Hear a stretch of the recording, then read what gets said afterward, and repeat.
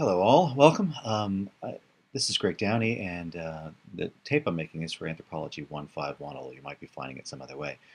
At Macquarie University, in the Introduction to Human Evolution and Diversity, we ask you to do a literature review. And some of you may wonder, well, how the hell do I do a literature review? And this video is intended to help provide some basic starting points. Now, the first thing I want to sort of talk about is where do I find a topic? Now, there's some topics already in the unit outline, but that's not the whole extent of what you can do. There's all kinds of new discoveries, and of course, we can't keep up. They're happening so rapidly that in some cases they've happened since we put together the unit outline. So one place to look is something like Bioanthropology News on Facebook, where people are posting new discoveries, new articles, um, you know, well, new discoveries of bones or remains, new theoretical articles, all kinds of interesting stuff. Primates. Another place to look is one of the major science sites. So there's three I've put up here: Phys.org, Science News, and Science Daily. And any one of these you could look through and sort of see what they've got recently on human evolution.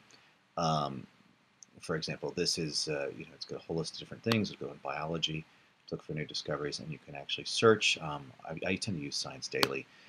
What you should realize is these are not refereed articles. Science Daily, let's look at human evolution, and Science Daily. Now, these are not refereed articles. These are press releases. These are articles about articles. So, for example, on February 17th, 2012, there was a piece that came out linking human evolution and climate change. Now, in a press release, the way you can tell it, first of all, is it's very short. But then the press releases often have, after you read the whole article, or in the article somewhere, they actually give the titles and where the things are getting presented or where the journals they appeared in. Now, what you need to look for is actually the article. So let me find a good one here. Let's look up. There's been all kinds of interesting stuff happening with Neanderthals. So let's look up Neanderthal. Here's a good one. Unique Neanderthal. There's a whole bunch, of course. In this case, there's only two recent, but trust me, there's way more than this. So this one talks about the unique Neanderthal arm morphology due to scraping, not spearing. This is a paper, I saw this recently, where they were looking at what would cause the musculature of the Neanderthal arm. Now, if you read through the press release, okay, it's quite short, but it tells you where to find it. So it turns out that this article is in PLOS One. Now, I happen to know that PLOS One is an open access journal, so you can get those articles no matter where you are. But I'll just show you how to get this one. So the lead researcher is led by Colin Shaw. So I'm going to look for Colin Shaw. I'm going to look for. I'm going to go to www.plos1.org. Just so happens that I know the address of PLOS One, but you could look it up in Google and find it, no problem. I'm going to look for articles by Colin Shaw.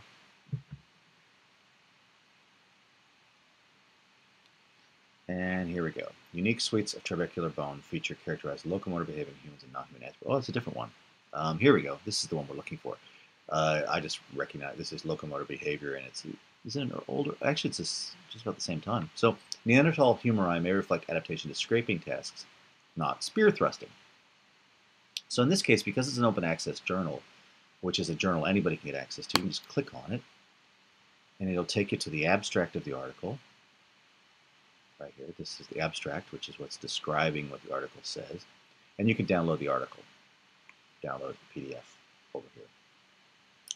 Now let's say that I have found an interesting piece, but it wasn't in a journal that was open access, so I find it and I can't get to the journal, so I go to the library.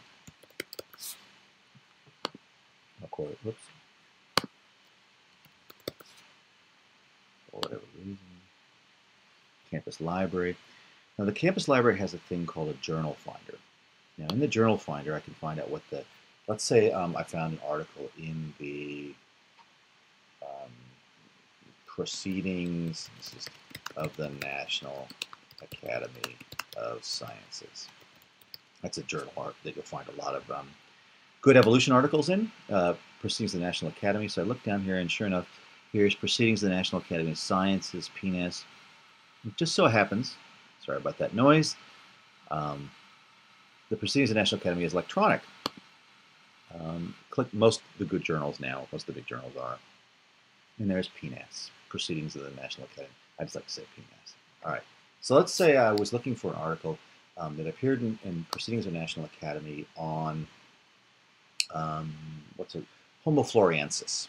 So I'll type in floresiensis. I'll go try to find the article. All right, I didn't find any articles on floresiensis. That's a little strange. So let's just see what they have on human evolution.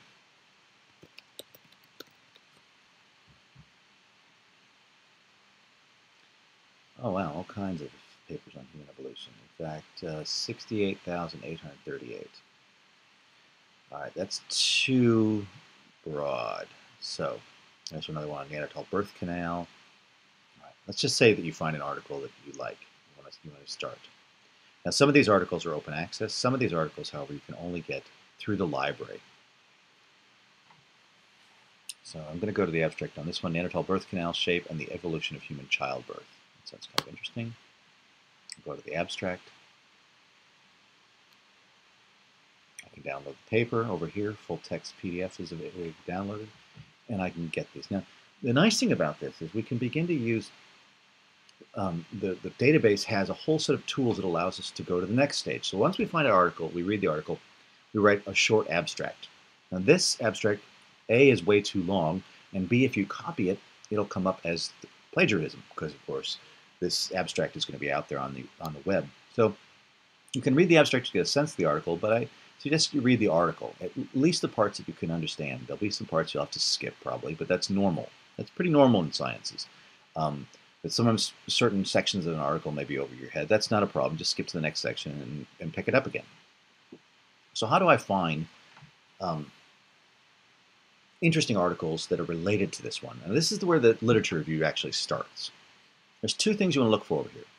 Citing articles, all right, and different sorts of search engines that allow you to see what this article is related to or how it's connected. So citing articles are articles that cite this one. Now, because it's such a recent article, normally there wouldn't be a lot, but it turns out that using Web of Science, which is a database I strongly recommend, there's actually 23 articles that cite this article already. That's a lot. Although I guess no, it turns out it was actually published in 2009, so that makes sense. 23 articles. So I found this article on Neanderthal birth canal.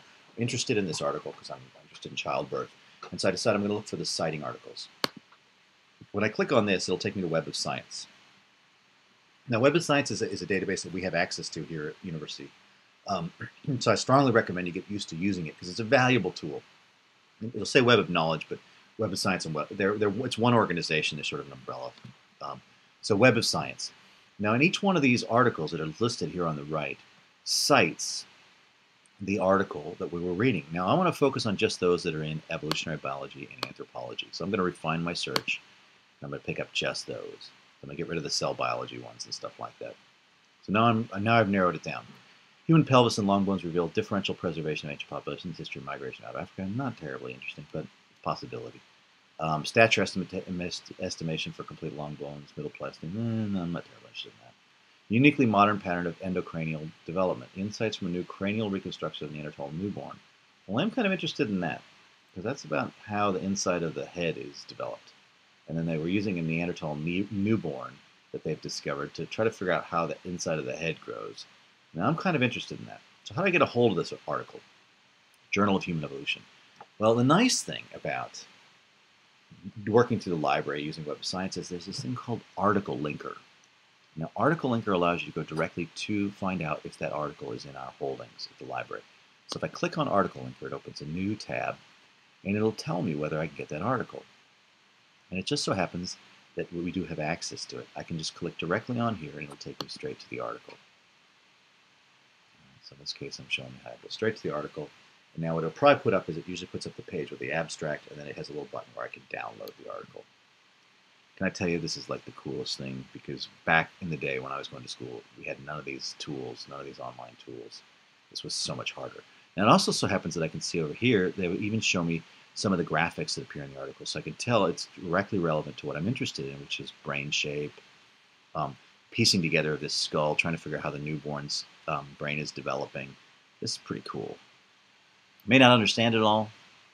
Typically, some of the stuff is over my head because, to be able to publish in these journals, you have to have some pretty sophisticated science. So don't be surprised if you're not catching it all. Look at the abstract, look at the introduction, look at the discussion especially, because that's where they'll talk about um, you know, the importance of the article, and that's how you really get a sense for which ones you want to look up. Now,